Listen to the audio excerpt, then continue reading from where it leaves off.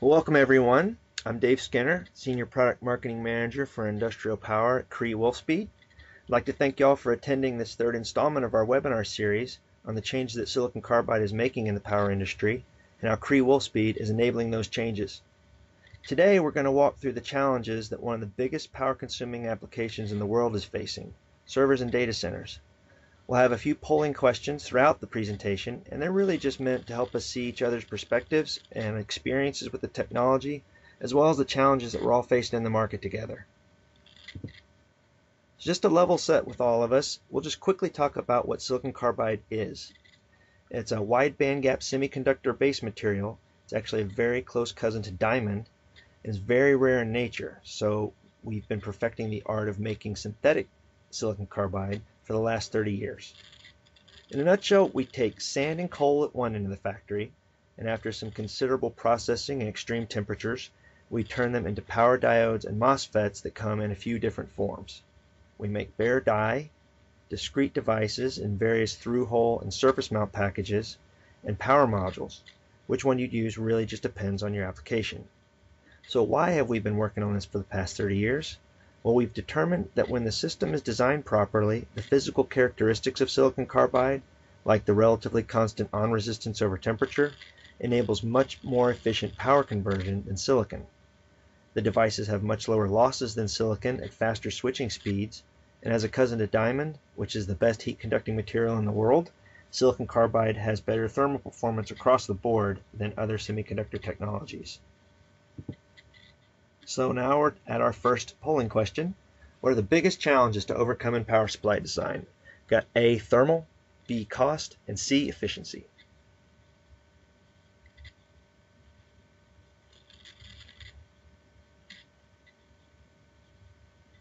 And our results are around 46% said thermal, 20% said cost, and 35% said efficiency.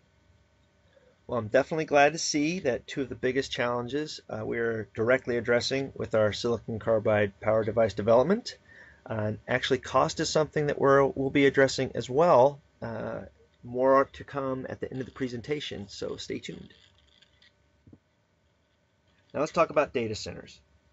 Every time we open a web browser, every time we stream a video, every time we watch a riveting presentation on silicon carbide power technology, you are hitting a data center. So today, over 3% of the United States electricity is used to power data centers, and that's projected to get to almost 15% by 2050. If you think about it, that's not that far away. Now the surprising thing is that up to 40% of the electricity used in a data center isn't to manage the data, it's to keep the place cool. Now that's where silicon carbide comes in. Over the 10-year period from 2010 to 2020, the use of silicon carbide in server power supplies, it's primarily diodes, is estimated to save around 620 billion kilowatt hours. Now to put things in perspective, every 10,000 kilowatt hours saved can on average power one home for an entire year. Pretty significant impact.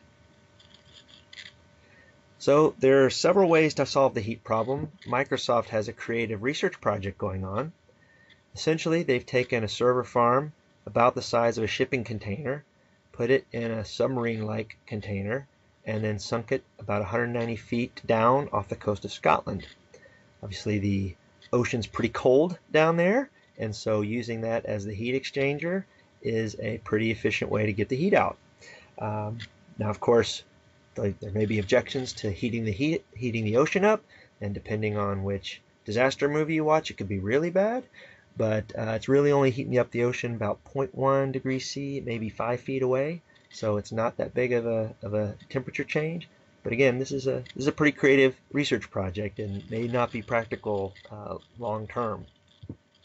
Now the industry itself is looking at these two different types of architectures. And this is actually stemming from folks like Facebook, Google, Amazon, Microsoft to basically build buildings that have thousands of servers in them, and you can scale them in one of two ways. This Hyperscale allows you to scale your computing power and your storage capabilities independently. So when you need more processing, you just copy and paste that block. When you need more storage, copy and paste that block. And hyperconverged is more for smaller data centers or smaller offices where you want the computing power and storage together. So when you need more of that capability, more of those capabilities, you just copy and paste that. Now, they do both enable fast scalability, but again, like I said, now it's thousands of servers to keep cool, and there's actually active power management from the CPU all the way out to the building design itself. It is a whole architecture. There's software that actually talks to the different power supplies and talks to the different servers to make sure we don't see any hotspots. So let's take a look at the efficiency requirements real quick. So 80 plus started back in 2004, and as you can see, it's evolved over time to increasingly precious metals. Silicon carbide diodes have actually been used to achieve gold and platinum for the last 10 or so years. Now the challenge to get to is 80 plus titanium. And if you notice, the 50% load is now at 96%, doesn't give much room for any kind of inefficiencies in the system. And now we've got a light load requirement of about 90%. And as we all know, achieving light load performance is one of the biggest challenges in power supply designs. We're all familiar with Energy Star. Every time you buy an appliance or TV, you get the yellow sticker. But what I want to show you here is the next version of Energy Star, version 3, which will be out in about a week. They're following the 80 plus standards. Now the impact that has is now power supplies in a lot of different applications now have to be hitting a much higher standard and hitting a lot higher efficiency. So it has an impact across the entire power supply market. So speaking of designs to standards, what standard are you designing your power supplies to today? A is 80 plus silver, B is gold, C is platinum, and D is titanium.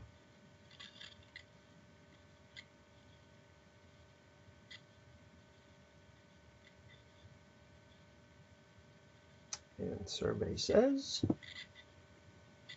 around 3% said silver, around 26% said gold, around 39% said platinum, and around 32% said titanium.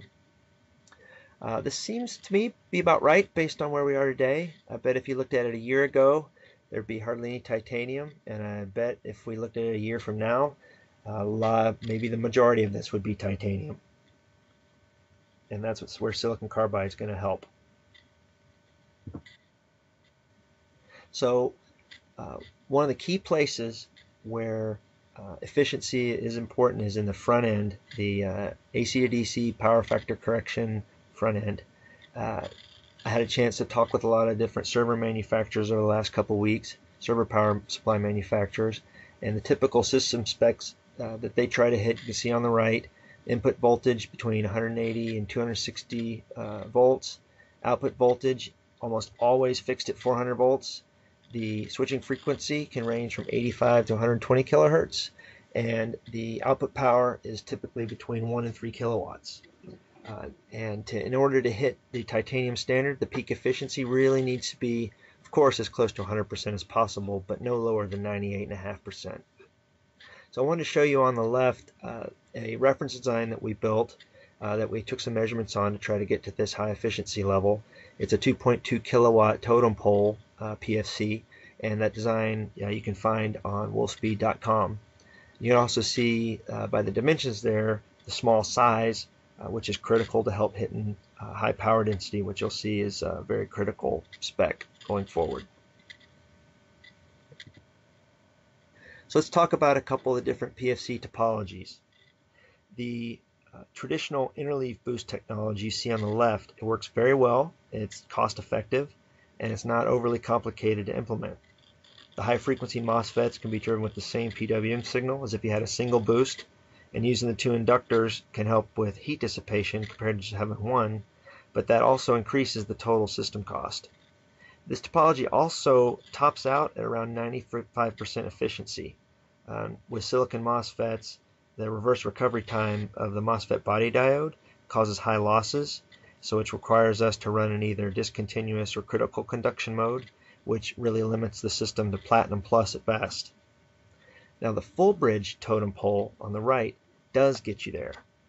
We swapped out the two high frequency MOSFETs to silicon carbide MOSFETs, and because the reverse recovery time is essentially 0 with silicon carbide, we can run in continuous conduction mode or hard switching. That is very difficult to achieve with traditional silicon. But we still are using two silicon MOSFETs for the low frequency side to give you the absolute best performance. And when you do this implementation, you can get up to 99%, maybe a little higher than 99%. Challenge is now we've increased the complexity because now we're driving the gates of 4 transistors, and it increases the cost of the PFC. But still, one of the most efficient implementations you can get to. Here's another implementation. It's a hybrid approach that it's actually something that we couldn't do before we had silicon carbide MOSFETs. So we still benefit from the ability to run in hard switching mode. And because we're so efficient in the high frequency leg, we can get away with using just regular old traditional pin diodes on the low frequency side. What this does is it helps us minimize the complexity and total cost of the solution without sacrificing much efficiency. The light load efficiency is slightly lower, around 0.5% compared to the full bridge, but that's still, as you can see, it provides quite a bit of margin for the rest of the system. So that brings us to our next poll question. What are you using today for MOSFETs in your power supply designs? A, silicon MOSFETs, B, GaN MOSFETs, C, silicon carbide MOSFETs.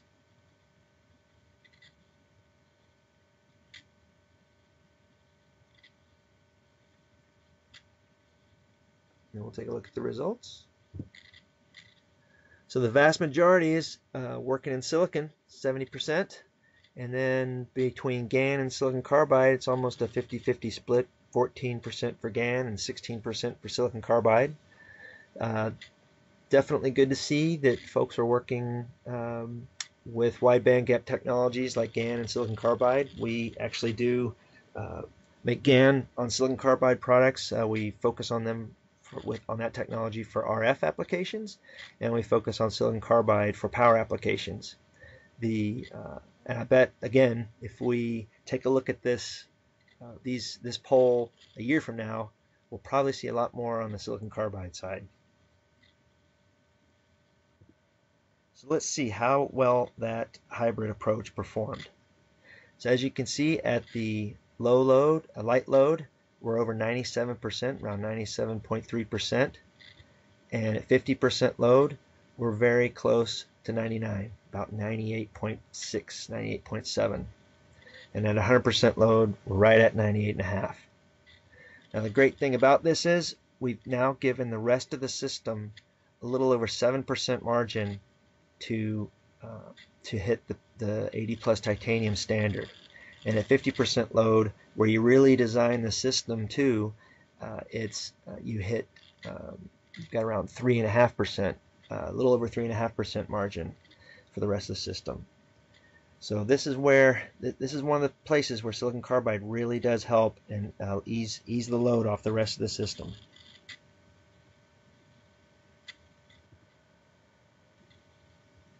So the real goal is to increase the power density. And the way to do that, of course, is increasing the efficiency, reducing the heat. But if you look at the power density, which the data center and server industry defines as kilowatts per rack, today most of them are in the 7 to 10 kilowatt range, and the 10 kilowatt, over 10 kilowatt is not as high. But over time, in the very near future, you'll see the majority of designs going to 10 kilowatt.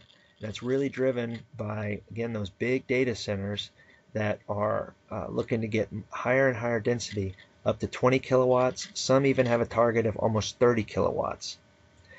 Some of the ways to do that, because eventually you're just going to run out of steam in terms of how efficient you can get get the boost converter and get the DC to DC converter without changing anything else in the system. Some of the ways that the whole architecture is changing is a lot of folks are looking at, and folks like Facebook and Microsoft are using higher input voltages. Facebook is running full 480 volt 3-phase using 277 as the input voltage. Other ways to do it is to further increase the switching frequency. Some of the power supply, actually many of the server power supply manufacturers are looking at going up to 200, 300, even up to 500 kilohertz in their designs. That, of course, makes the rest of the system smaller, makes all the rest of your components smaller, which again increases that power density. And again, these hyperscale control algorithms and the design of the building itself is also helping optimize getting the heat out and increasing that power density. So we've talked quite a bit about what moving from silicon to silicon carbide brings you. But another point I'd like to make is that you might not necessarily need to increase the efficiency of your product, but you may have a different design goal of getting the size and weight down. And one way to do that is by using a faster switching frequency that silicon carbide would support your efficiency target, or wouldn't lower your efficiency target by going up in frequency. So you just have to think about what you're trying to achieve. You could even reduce the total number of components and maybe even reduce your total cost by moving to silicon carbide. So part of accelerating the adoption of silicon carbide is making sure we have the capacity in place to support the demand.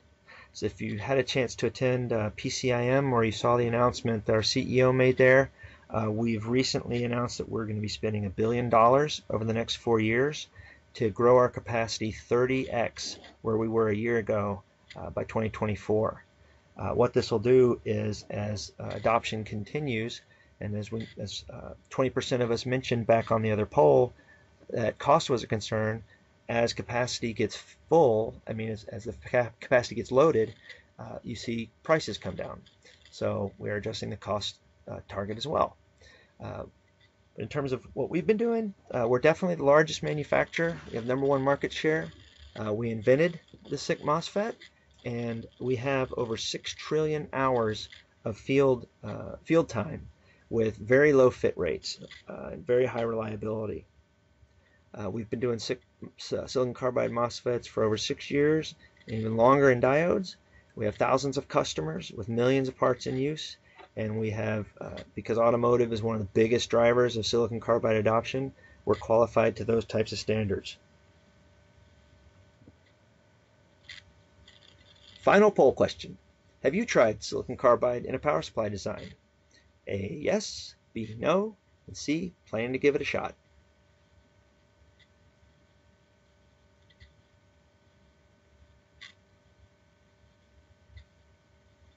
And the final survey, 21% yes, 47% no, and 30% are planning to try. Well, hopefully over time we can convert some of the no's to planning to try. And one of the ways that we can help with that, we have several reference designs, as well as demonstration platforms, as well as a buck boost evaluation kit. You can order those on arrow.com. And we also have more information on silicon carbide technology, other reference designs, other application notes available on our website. So hopefully that can help you with your evaluation of silicon carbide. And as always, reach out to us or your local Arrow representative for help. And just want to thank you all for joining me today, and hope you learned something. And please join us for upcoming webinars. On August 1st, we'll be talking about high power and solar string inverters, and on September 12th we'll talk about onboard chargers in cars. So thank you all again, and hope everyone has a great day.